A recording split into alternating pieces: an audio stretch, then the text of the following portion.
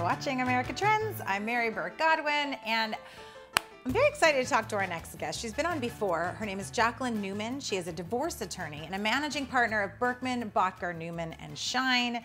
And you know, yesterday on one of the segments, I was talking about buying a present for my ex-husband for Christmas, and my interviewee was like, wait, you buy a present for your ex-husband and his wife? And I said, yeah.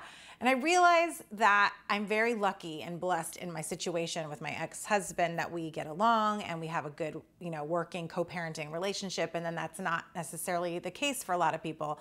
And I know that right now during COVID particularly, there's a lot of issues that are coming up with partners or ex-spouses that may not be seeing eye to eye on masks and COVID and vaccines and traveling. So Jacqueline, welcome back to America Trends. Thanks so much for having me. Yes, I'm so glad. I remember we talked, I think, over the summer, and we were talking about, it's not necessarily, I don't know, maybe you can tell me how many ex-spouses that you see that actually do get along, or a lot of them fight, or what is the percentages there? I don't know the exact percentages, but I would say, you are one of the lucky ones. Let's put it that way. I think it is really nice. And, I do see it. I'm not going to pretend it doesn't happen. But at least in the situations I'm in, where there is a lot of litigation, people are fighting, a lot and they're not getting along. But I like to think that years after they leave my office, that they're in a better place.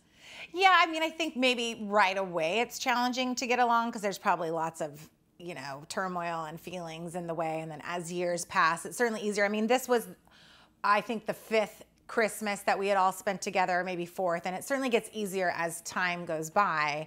But I do, I'm definitely lucky in that case. But I want to talk to you about people that may be in this situation and maybe facing like the legalities of if one spouse refuses to themselves get vaccinated or to wear masks and/or doesn't want their child to get vaccinated. Are you seeing a lot of fighting in that way and a lot of, taking people to court over that? Yeah, so it's been very challenging, and absolutely, we do see a lot of it. We actually had a case in our office where a father refused to vaccinate, and the court actually said that he is not to see his child until he vaccinates, unless he tests before seeing his child. The child was young and not able to be vaccinated herself. And so we are seeing it. We're seeing courts taking it very seriously. And more, especially now that we're in another round of COVID and everybody's going back into lockdown a little bit, the courts are definitely taking it seriously, and they will take the steps to protect the children.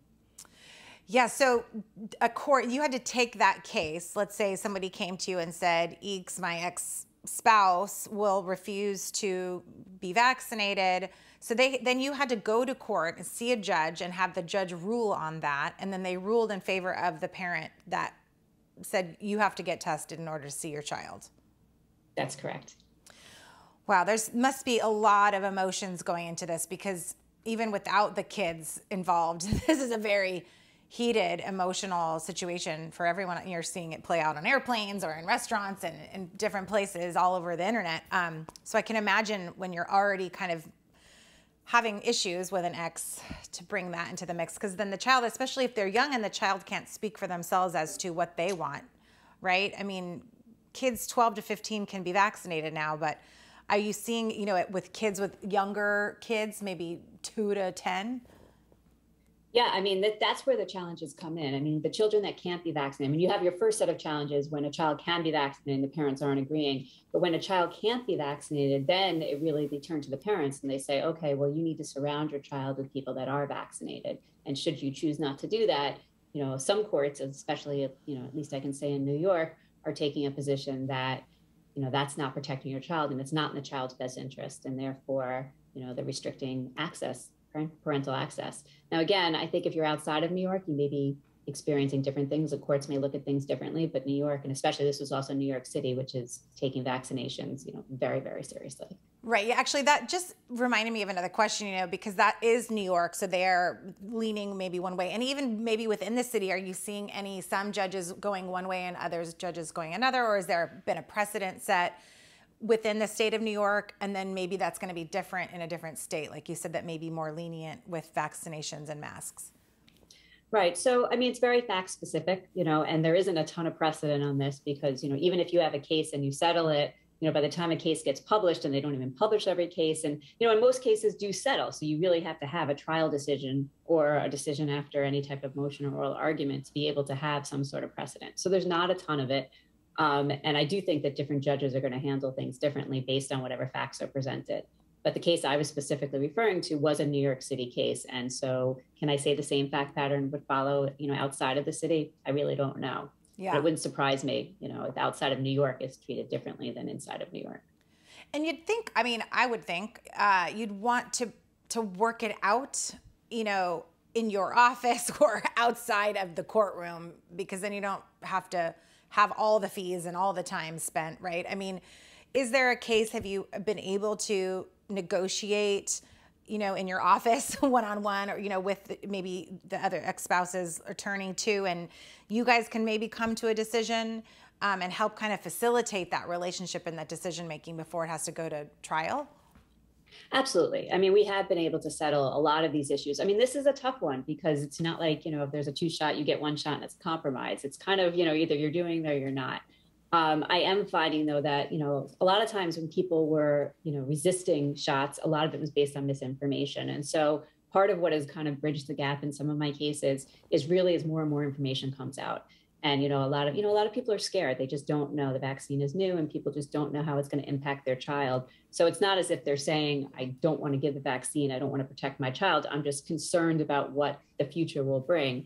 And so you're getting a lot of those kind of conversations. And I think the more that people talk about it and the more it doesn't become as much of a power play between the parties, and they're really in a situation of saying, let's hear each other, let's hear the concerns and address them. I think we've been able to come to a lot of resolutions outside of court.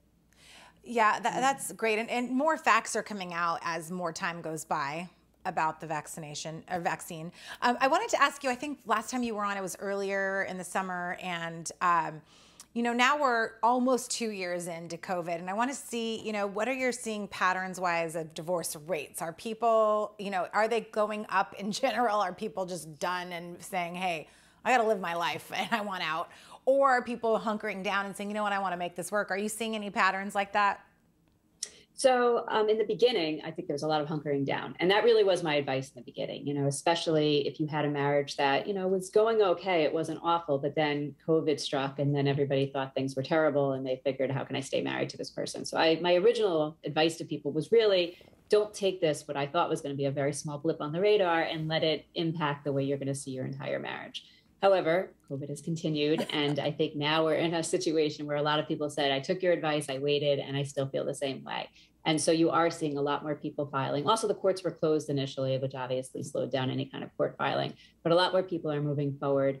It's interesting, January, we call it divorce month, because it usually is the month where a lot of people will come and they'll say, I don't want to end the year the same way I started it.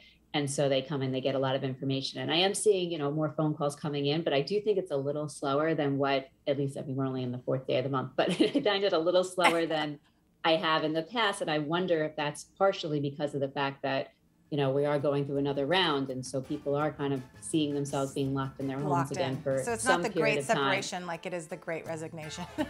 Exactly. Thank you so much for being with us, Jacqueline. We're celebrating National Divorce Month here, apparently. Thank you, Jacqueline, for being with us again. And everyone at home, stick around. We've got more America Trends. We've got more guests, lots more show coming up right after this break.